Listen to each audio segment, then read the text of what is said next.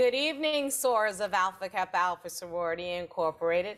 Welcome to you and our invited guests who have joined us this evening for Alpha Kappa Alphas. This is a serious matter, becoming a college president, fireside chat with International President and CEO, Dr. Glenda Glover. This is our virtual forum and town hall. It is with great honor and humility that I again greet you on behalf of the leadership of Alpha Kappa Alpha Sorority Incorporated as your host and moderator for this evening. The whole concept of leadership, right? It is often said that leaders help themselves and others to do the right things. They set direction, build an inspiring vision, and create something new. Leadership is really about mapping out where you need to go to win as a team or an organization. And when it is put into practice, it is dynamic and exciting and inspiring. So I say to you, prepare to be inspired this evening. Dr. Glenda Baskin Glover is the international president and thus leader of Alpha Kappa Alpha Sorority Incorporated, the oldest Greek letter organization established by African American college women. An organization of over 300,000 members and over 1,000 chapters located all over the world. Professionally, Dr. Glover serves as the president of Tennessee State University, her beloved alma mater, and is the institution's 8th and 1st woman president. Dr. Glover began serving as president of Tennessee State University on January 2nd, 2013. And she has advanced a 5-point vision that includes 1, academic progress and customer service, 2, fundraising and partnerships, 3, diversity and inclusion, 4, shared governance, and 5, business outreach. She was formerly the dean of the College of Business at Jackson State University in Jackson, Mississippi, where she led the College of Business throughout the accreditation process and spearheaded the implementation of the nation's first PhD in business at an HBCU. Dr. Glover is a certified public accountant, a licensed attorney, and only a handful of African American women to hold a PhD, CPA, JD combination in the United States. Yes, I say that with lots of pride. Everyone knows that out of deference and respect, I always refer to her as Madam Supreme. And so now I'm thrilled to introduce our esteemed leader, Dr. Glenda Glover, who is chatting with us tonight on the topic of becoming a college president. Welcome, Madam Supreme. Thank you, Sora Star, and good evening, Soras. Thank you, Star, for just a wonderful presentation, for being such an amazing moderator for this session on serious matter. It is a serious matter. It's my privilege to greet you, Soras, on behalf of Alpha Kappa Alpha and this continuation of our serious matter series. I am just delighted to participate in this session as we discuss college presidencies. And let's map out some strategies for those who are interested in becoming a college president. So thank you for joining us tonight and continuing to engage with us as we try to make a difference by encouraging all to pursue our dreams. God bless each of you. Oh, we're going to have a good time tonight, Dr. Glover. So because this is a topic that you clearly are an expert in, I guess I want to start right in the beginning. Why is it important for Black women to serve as college presidents? It's important for Black women to serve as college presidents because it's another point of our leadership. We belong at the table. HBCUs were established 185 years ago, immediately after slavery, so that we could develop into the young women that we were destined to be. So it's important to be at that table and stay at that table. So it's important to be leaders in all aspects. Since higher education is our focus tonight, we're talking about leaders in higher education. So it's important that we go to the table and we take others to that table with us. 100%. That's sort of been your motto from the time you stepped into the leadership role. Dr. Glover, actually, you have ably served as president of Tennessee State University for 9 years now. And as we were preparing for tonight, I was thinking many people believe that you must be elevated through the academic ranks from tenured professor to department chair to a vice presidency or a member of the president's cabinet to actually be considered for a college presidency. So what better person to help us demystify the process of becoming a college president than our very own international president and CEO? So I asked that question, do most college presidents take this route that I've just outlined of moving through a university? Well, there are various routes to the presidency. I'm going to talk about two in the academy. The one you just described is a traditional route, where you're a vice president of academic affairs or a provost, or you could be a dean. I came from a dean of a college of business, or a dean of engineering, or a dean of some part of the university, or another administrator. Or that's a traditional route. Right. But then there is the alternate route. That is where you don't go through higher education. You come from, and which is becoming more popular.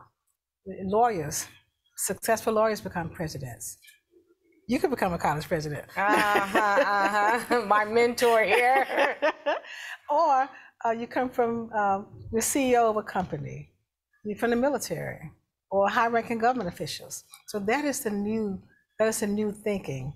But by and large, the traditional approach is still the most acceptable one, because when search firms, usually the search firms are hired to get a president for the university. And those search firms generally, it's an open process. So anyone can apply, whether you're inside the university or outside the university.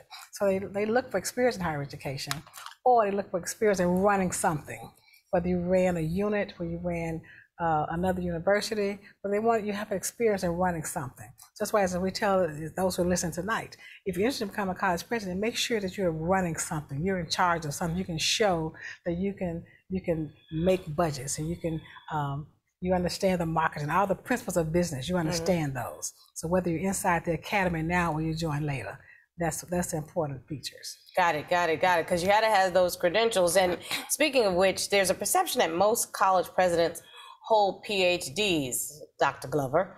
Is that true?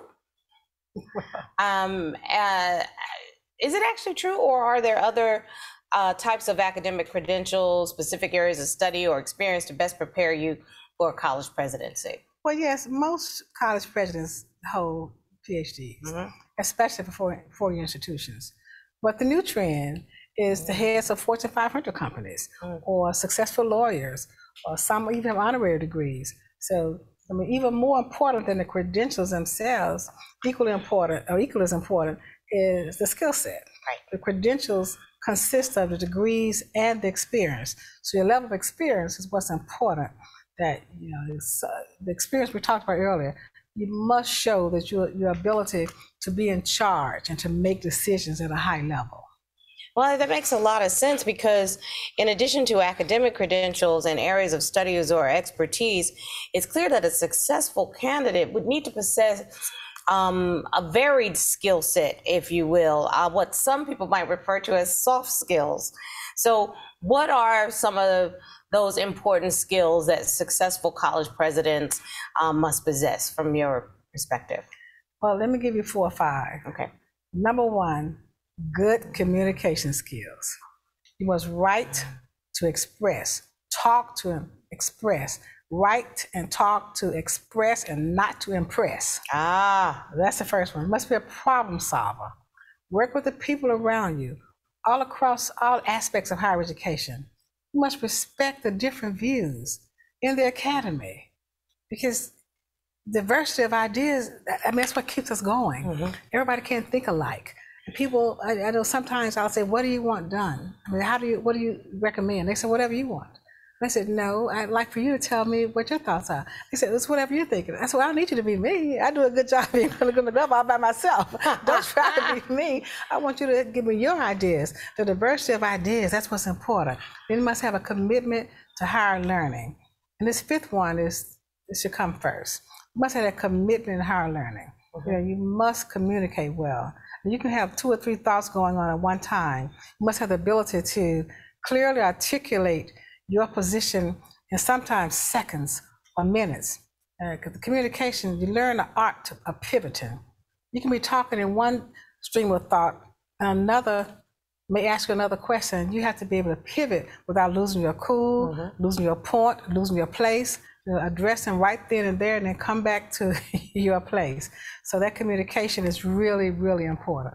Oh, okay. So for those who may not possess all 5 of your points, even though those are important skill sets, how does one acquire that if the goal is to be in leadership at a university or a college?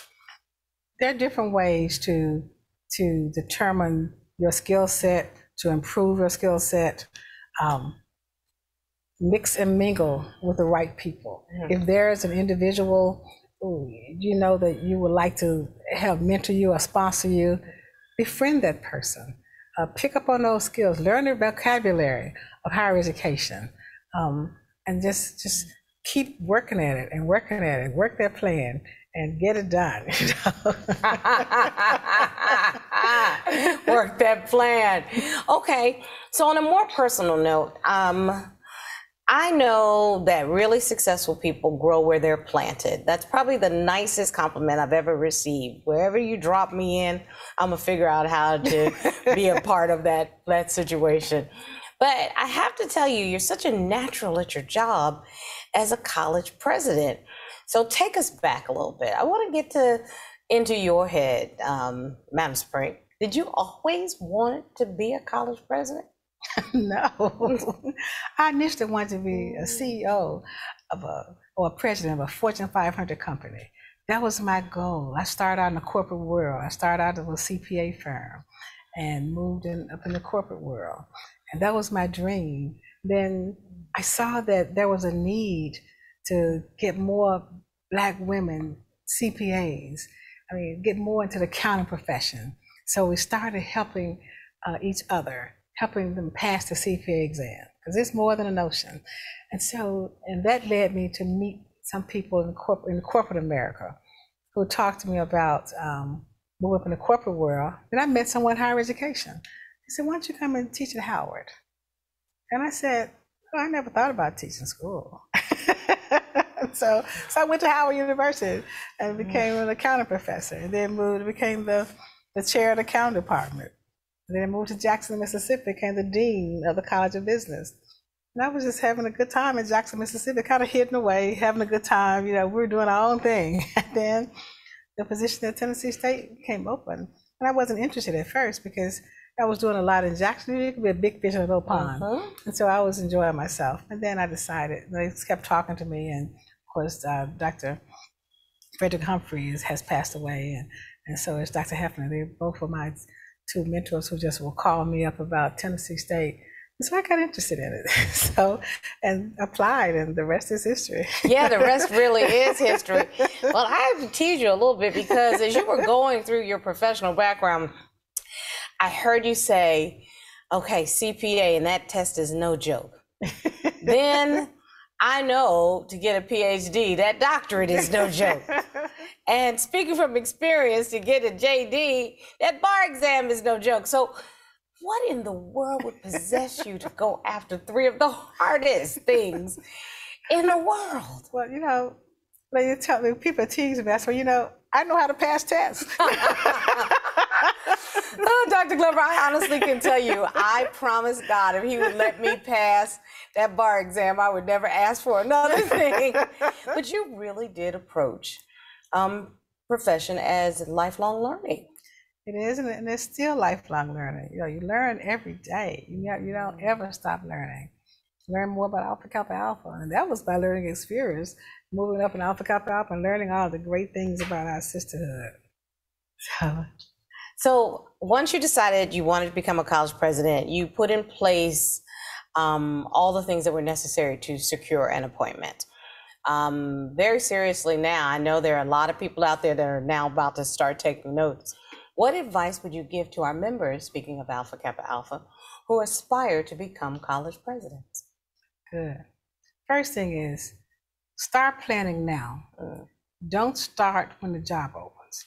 Start where you are right now. Put together a plan, put together a timeline.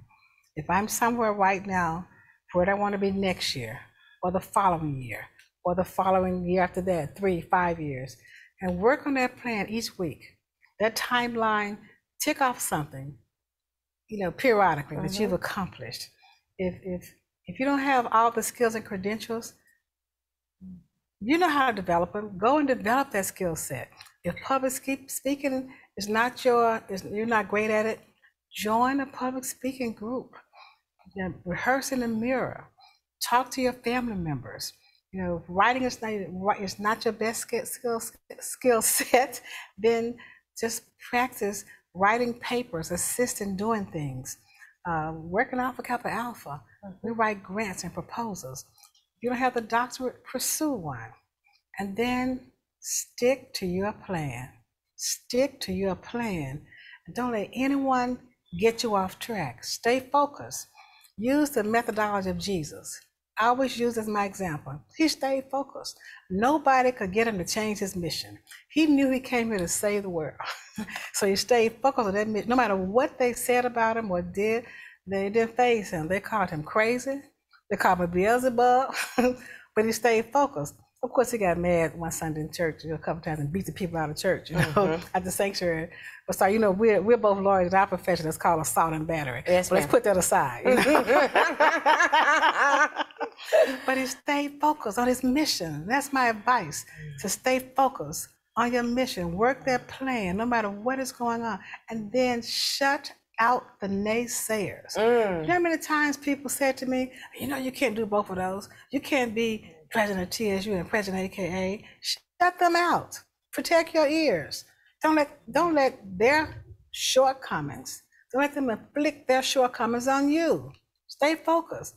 And they say it now. Forget your new conversation now. So, and then be open to the type of university you want to pursue. It may not be what you want right now. Maybe a community college you want to pursue. When opportunity knocks on your door, do you want to have an HBCU or non-HBCU, or a large school, small school, private? Think about these things, and then be ready to change if you need to. And no, and be patient, because no does not mean never.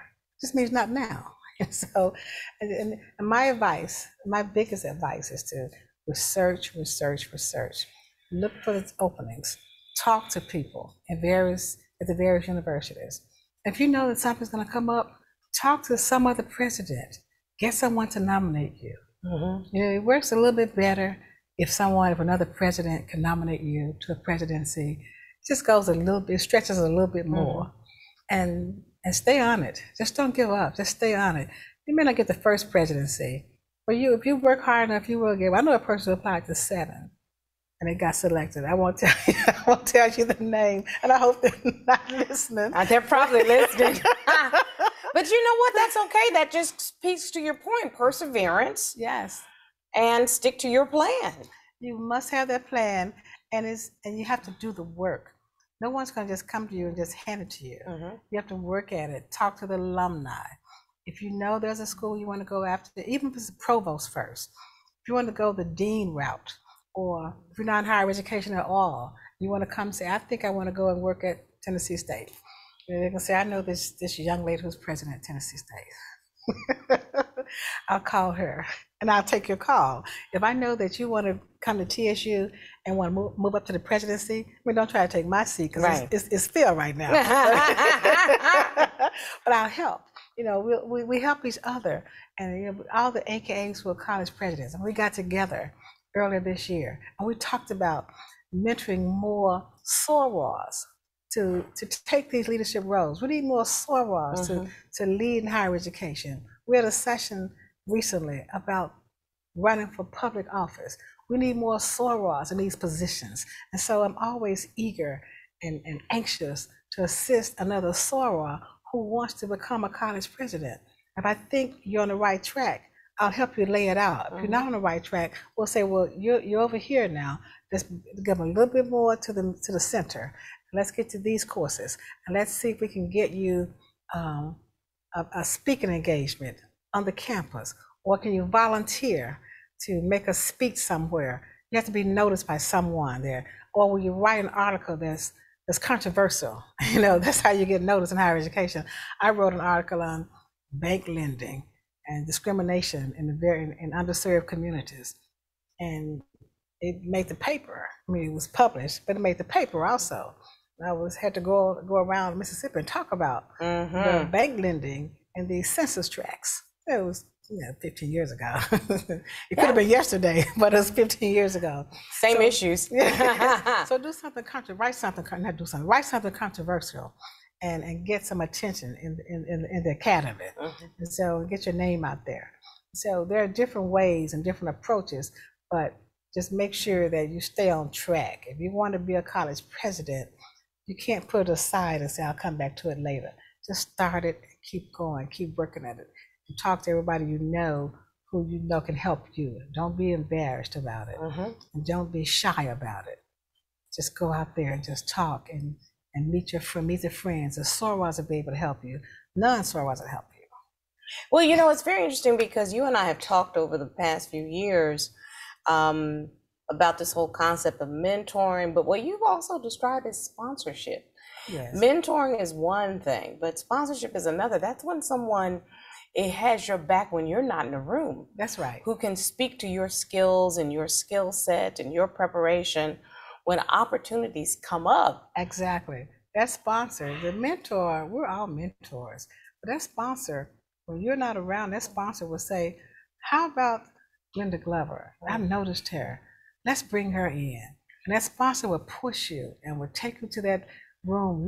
You're not there with them, but they've taken you anyway. And that sponsor is what we need. We have a lot of mentors, but it's when you get to the sponsorship, that's when you really got somebody on your side. Yes, indeed.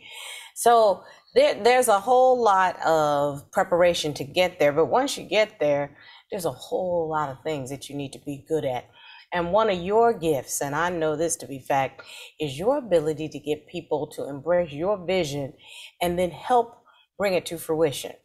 Another area in which we know you are gifted is fundraising. And I know for a fact that is a big, big deal for colleges and universities.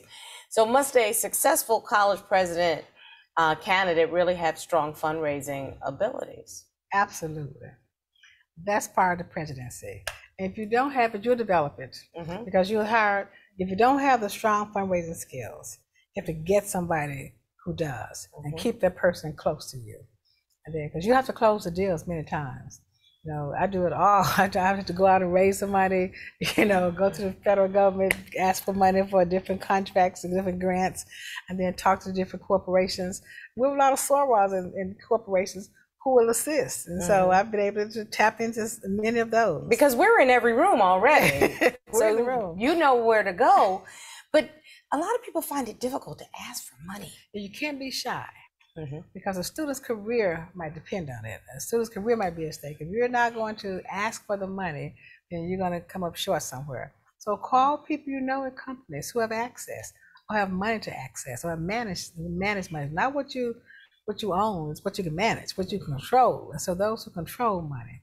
So talk to them and just learn that art of fundraising. It's something you have to just pick up. It's a skill set. You just can't be afraid to ask for funding, because higher education needs it. No one has enough. Well, I don't know of any HBCU that has more than enough funds. We just don't have it. You know, I developed my own expertise in fundraising in the political sphere over the past few years, and I've become very, very good at it, very astute at it. And what I found is when you find people with a commitment to the same thing that you are committed to, those people are very much willing to join in your vision, and you've done such a really great job in this area.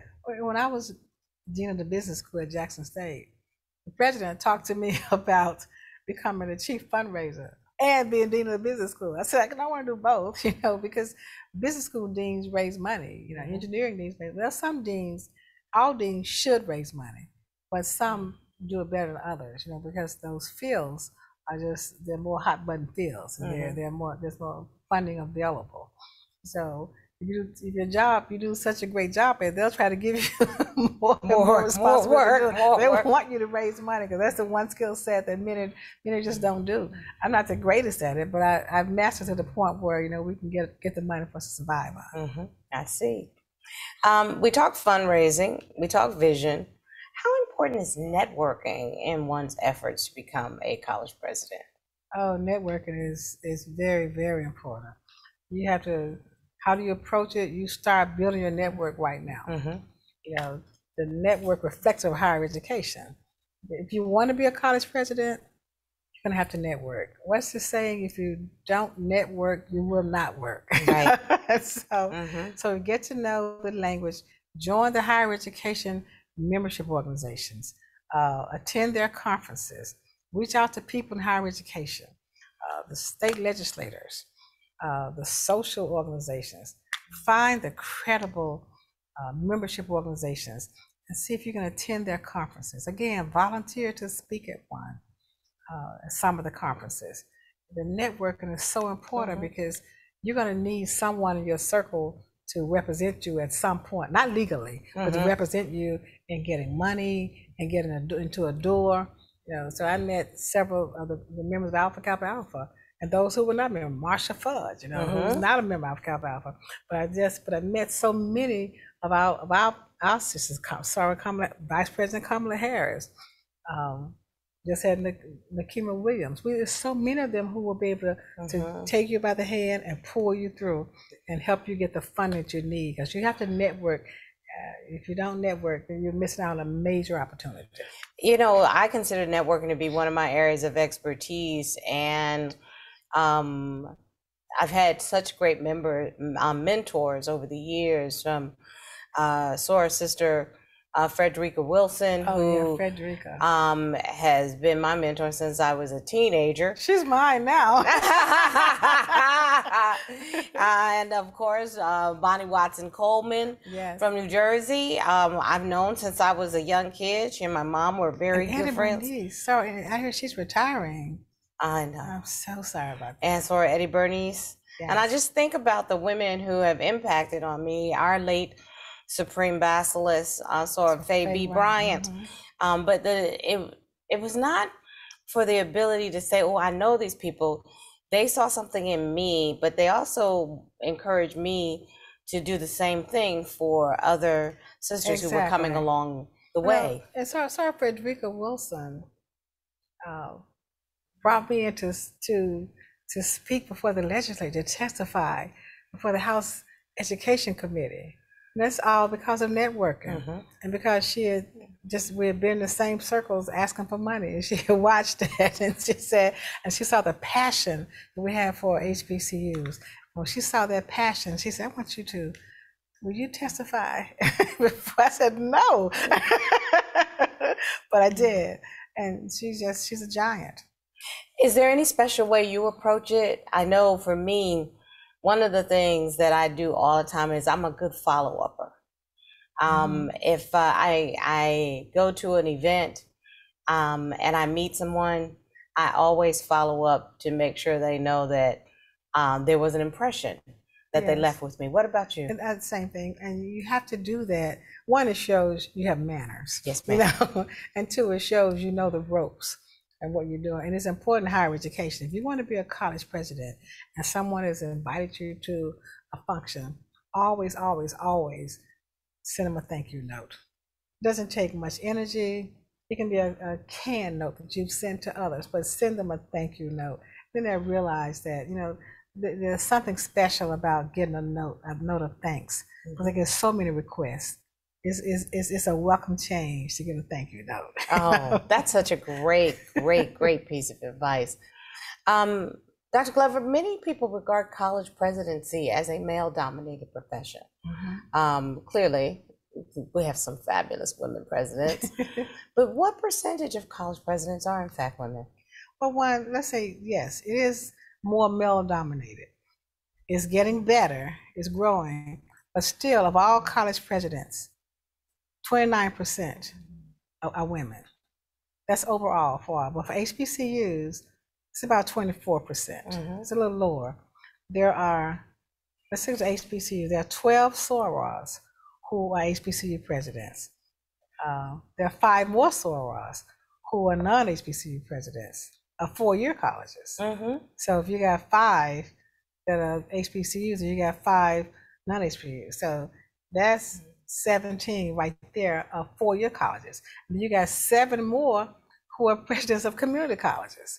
So we have 24 sorors who are presidents of universities.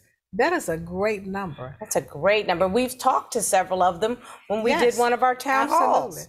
It's male dominated, true enough, but Alpha Kappa Alpha is making its mark in higher education and the college presidency. That's why I'm happy we're having this forum tonight. So we're going to have more HBCU presidents and non-HBCU presidents. That's fantastic. Okay, let's get to the nitty gritty. I can imagine that there is no such thing as a typical day in the life of a college president. In fact, I read just this past Sunday, you appeared on the American Music Awards to introduce a performance. And I wasn't performing. I was introducing. I didn't perform. Can you believe that, Star? They left you out, right? But it was to introduce a performance of the Tennessee State alum.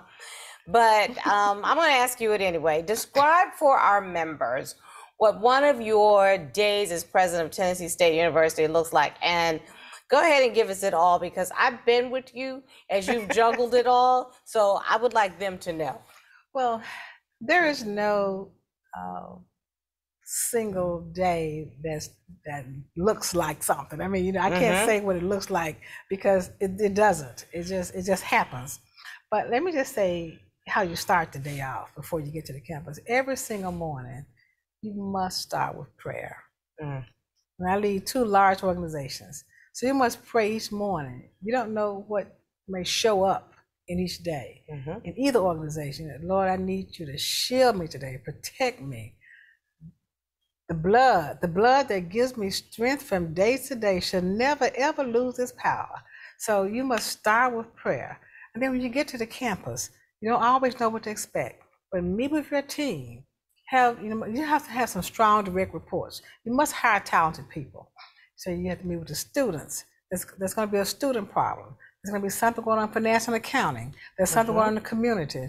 So every single day, there's going to be something that you have to handle without fail. And you won't know what it is until you get there.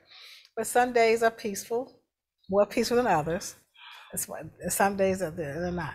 But I don't want to present it as being such a, because I want everybody to apply. Yes, indeed. Yes, indeed. So we don't want to scare you away. I'll pull it back a little bit. But just be prepared. Just be prepared for just not to know what's going to happen, but be able to think your way through it, work your way through it, pray your way through it. You make it. You make sense. You make very good sense.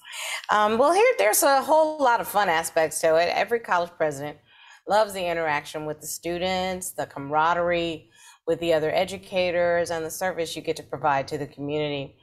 But not to scare anybody away, but I know that every day can bring certain challenges, especially for HBCUs. So we'd be serious for just a bit. What was or is the biggest challenge you've had as a college president? Well, that challenges with HBCUs in general. It's always funding, but even bigger than funding is a lack of a solid advocacy base. There are no advocates for HBCUs. We don't, overall, it's a lack of that advocacy, that base that's missing, because other schools, the majority of institutions have people walking the halls for them all the time. Someone to walk the floors of the Capitol. That's what we need at both the local, at the state level, and in Washington. That's overall for HBCUs. But for me personally, my biggest challenge is the funding owed to Tennessee State University by the state of Tennessee because of years of underfunding, diverted funding. The land grant funds, when funds were provided to the other land grant university in the state of Tennessee. Now we're provided to TSU. So we're trying to correct that. It's been years, but I always say it's never too late to do what's right. Yes, ma'am. So we're still pushing for that, and we're hopeful that we're going to make a dent in that funding that's owed to us. So is the government being supportive of HBCUs, and what, if anything, can we do? The state government is what we're talking about now. Right. Federal government's fine. They made a commitment to federal level to HBCUs, and it's working. We got the funding. Well, the bill hasn't been signed yet. We're lobbying and praying that the Senate comes through. Lord willing, and the creek don't rise, as we say, right? But the state has a level of understanding now they didn't have. So the more they understand, the more they see the point and see how can you have two children in the state and you treat one like a king or queen and the other like a stepchild and expect the two to operate and grow equally and produce equally. So they see that's an impossibility. So once they get that, and they're getting it now, we have some great expectations for next year. Okay, Lord willing, and the creek don't rise, as I would say. So, Dr. Glover, you've emerged as a leader among leaders as a college president. From your service on various committees to being asked to speak all over the world and represent education. You're the longest serving woman HBCU president, in addition to being widely recognized and highly regarded as a national advocate for HBCUs. We've seen a lot of that this evening. What do you think has been your greatest fulfillment in serving as a college president? There's no one greatest fulfillment. Okay. When I see students graduate, that is a fulfillment. When I take a first generation college student and pour into him the basic skill set to compete in the global marketplace, that is fulfillment. When we can instill confidence in a student that's broken, that's fulfillment. So my fulfillment is seeing the students succeed. That's the greatest fulfillment, the greatest success story that we could ever discuss. Your commitment to young people is just phenomenal. Would you say that's your favorite part of being college president? It is. The students, because they know where you park. So I get in 6 o'clock in the morning. That's the one thing you say about that day. I get there, I pull up in my spot at 6 o'clock in the morning, so I can have a couple hours to myself, because Alpha Kappa Alpha work, I don't want to do it between 8 and 5 or 5:30 because I don't want to be on the front page of the paper. So I'll take my AKA calls. I'll just do things that morning. But I see the students. They know my schedule now. So we'll walk together around the track field, the track, and they will join me. But of course, there's a lot to complain many times, about some professor didn't show up, or something, the food in the cafeteria, or they need some more parking. Many times it's complaints, but you love it because you are helping the students. It's the spirit of help. You can help somebody. That's what it's all about. So that's the best part about it. When you say the most fulfilling, commencement was last Saturday, and we conferred almost 700 degrees. That is the most special feeling a president can have, is when they see the students walk across that stage and you hand them that degree. That is just, that's more than, that's the truest blessing of being a college president. I'm just curious, what does education mean to you? Knowing how to find the answers, help others, and make it all worthwhile. That's not the best answer that people like to hear. No. But education is developing the talents, developing your talents and helping others develop their talents. So they'll know how to find the answers and succeed in this global world. It's also often been said that talent can be universal. We all have some talent, but we know that opportunity is not. Opportunities are not always there for Black and Brown students. Absolutely, that's correct. What you have been doing at Tennessee State University and with other African American college presidents, you're sort of trying to make sure that playing field is even to allow Black and Brown students the opportunity that we're talking about. And that's true. That's absolutely, that's what makes it all worthwhile. when you see students who come from broken homes, they come from low-income communities. I mean, our population is our population. You play with the hand you've been dealt. You know, you can't bid a 6-note trump if you got a 4-low in your hand. Well, wait a minute. My Church of God in Christ friends. She's just using it as an example. Just using it as an example. Just using it as an example. When I grew up, my friends I grew up with, okay. But you're right. You have to, you know, it makes it so worthwhile when you can see students and meet them where they are and take them where they need to be. You know, they have a destiny. And you keep them on track. Don't let anybody get you off track and end your destiny, ruin your destiny. I love that very, very much. That was the forum part of this evening. I would love to take a couple of questions for a quick town hall part. And the first question actually comes from Sorority Holiday from Romeo Omega. Yep, in Washington, D.C. That's our North Atlantic region. And she asks, Dr. Glover, your administration has created some amazing legacy moments, especially the 1 million for HBCUs. But as a political operative, I am most thrilled by your social justice efforts. What do you see as your social justice legacy? And is there anything you would challenge the members to address in the coming months? So Sarah Holly really wants some marching orders right now, it seems to me. Well, thank you, Sarah Holly. It's good to hear from you. Well, I thought you were going another direction about the money, the $1 million in one day. Oh, we'll come right back and get that. We're going to come right back and get that. I didn't let that go. But I would say the role we played in the Get Out the Vote last yes, year, indeed. that was so significant. You were an integral part of that.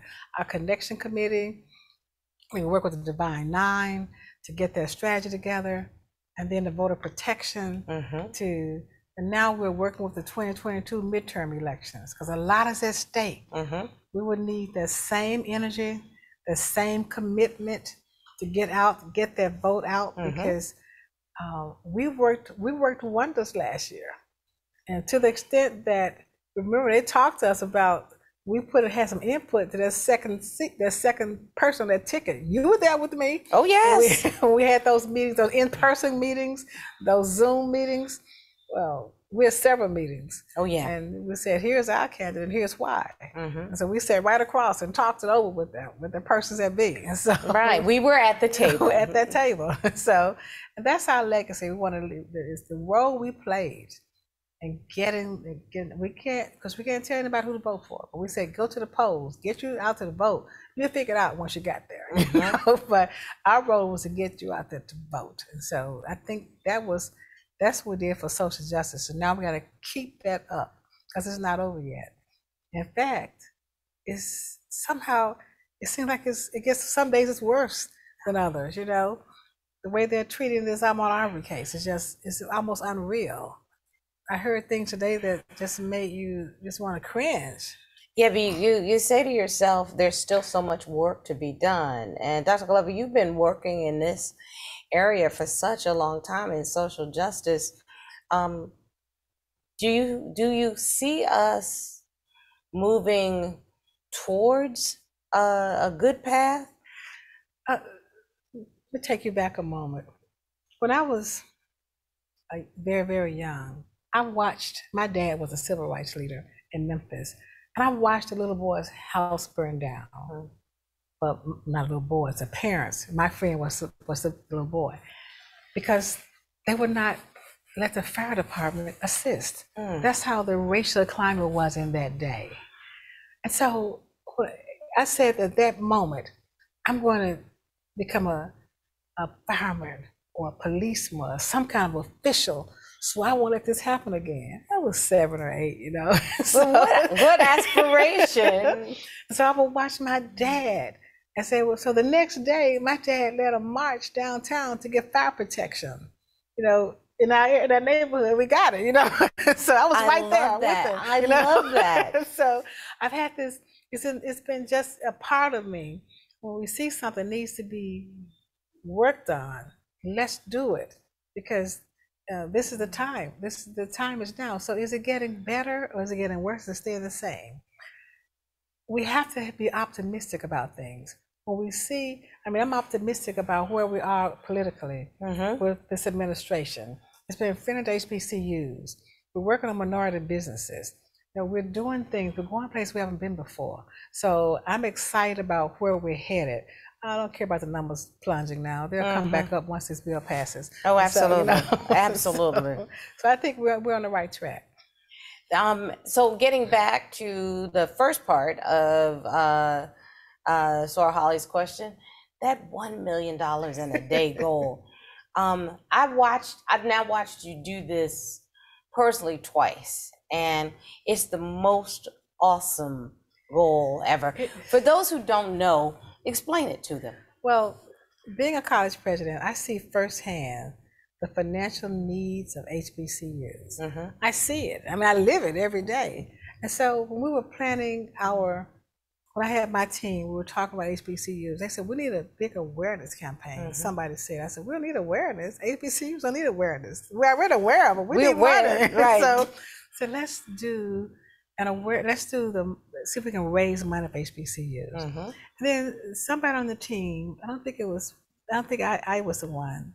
Maybe so. I can't remember. We said, let's do $1 million in one day. And somebody said, what? I love it. I love it. With 300,000 sorors and their families and friends, we ought to be able to do it. So the first year was a novel year because we did 1.2 million. The second year was the hardest because we'd already, the novelty was over. Right. And so we were sweating out. My sister said, my biological sister said that when she saw so many emails from me, she just started deleting them without opening them. I said, how could you do that? I'm depending on you. And so we did it. And then we did it again, 3. And then the fourth year, 2.3 is still coming in. I saw that. I was blown away. So we said we're looking at some things now. We said we're not go back now and we can do some funding for some more universities. We can do some things with the house. We're trying to get at the house. I think I may have shared with you at the Hegemon Lyle's house in St. Louis. We had the opportunity to get that house, and make it a museum for HBCUs and her museum, her legacy. So we have time to do some things now. We're so excited about the fundraiser, So you are putting that expertise to work when it comes to fundraising. But I like doing it.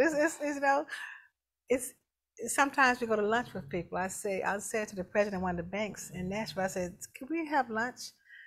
And he said, what does that mean? I said, lunch, meal.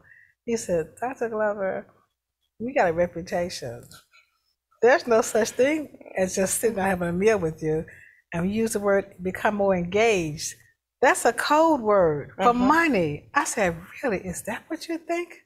So at lunch, I said, I'll get the check. He said, no. I'm getting a check, but that's all. I'm giving it to you. She was at lunch today.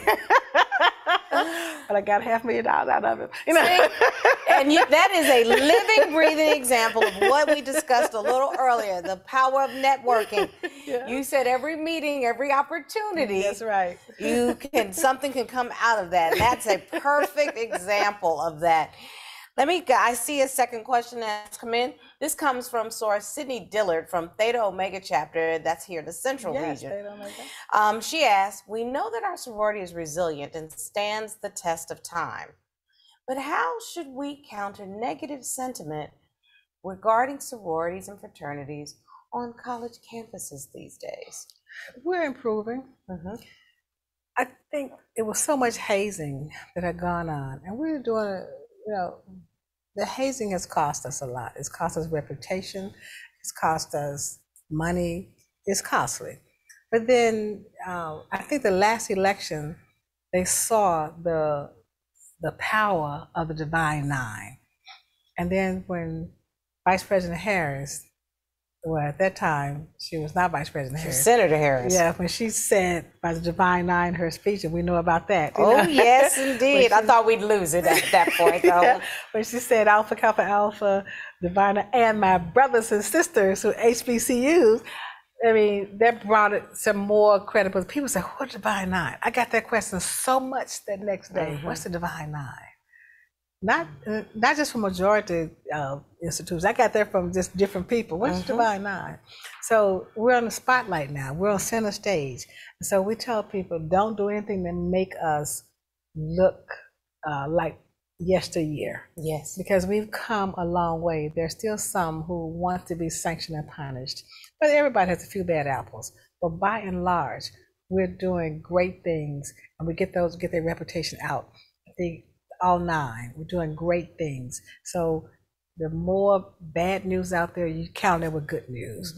And so that's how we're going to have to do this. When something bad happens, just counter with some good news. But there's enough good news to outweigh that. And there'll be some bad news out there. There'll be some bad apples. But can't let that deter us from our mission. And our mission is to keep it going, to make sure that we train the young women to be the greatest they can be, to be who God has called them to be. So we don't worry about the negativity, because it's going to pass. The news, what's the news life? You know that. How long, what's the shelf life for news? A day or two, day and a half now? Yes. So let that go. Just put it behind us. Just keep on walking, and we'll get there. I love that so much. A couple people want to get to know you a little bit better. Dr. Glover, what's your favorite thing to do when you have a moment? I don't know. People say, my husband said, develop an answer to that question. You're going to get it, So I said, I don't have a chance to just pick up a book and read it. I surf the internet all day, every day, and look at news. I'm a news junkie. I go from CNN to MSNBC, to the internet, to whatever's going on. I'm a news person. So I'm listening to news all day, every day.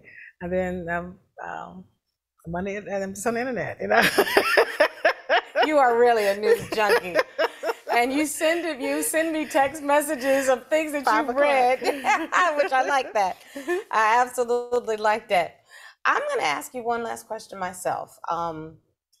If you could wave that black girl magic pink and green wand, and I know black girl magic gets on your nerves sometimes, but I like the whole concept. I've got a black girl magic pink and green wand. What is the one wish you would want to make sure came true? With or without the wand? The black girl magic wand. Yes, without because, I always say, people like the word black girl magic, and it's all right. But we don't really have any magic. We work so hard for everything. It's not magic, it's work. It's not magic. But that our sisterhood, if I had one wish, it's that our sisterhood would live up to the ideas of our founders. That's my one wish, that we would be the sisterhood that was started in 1908, and I would expect it to continue like that we love each other and that we support each other, we're authentic and honest with each other, that we treat each other as sisters, that we're there for each other, no matter what. That's the scripture. This is my commandment, that you love one another as I have loved you. So for old folks used to say that one can't fall for the other, so that's my prayer, that our sister remains strong, and love is the essence of our very being. I have to tell you, Madam Supreme, it's an extreme honor to sit down and talk to the leader of our sisterhood. I think you know how much the sorority has meant to me. I became a member of the sorority as a teenager and had wonderful, great mentors throughout my growth. I got to be second Supreme Antibacillus. That's the highest ranking undergraduate in our sorority. Yes. And do programs for our undergraduate members. But it also it taught me a sense of self. Yes. As a young person. Yes.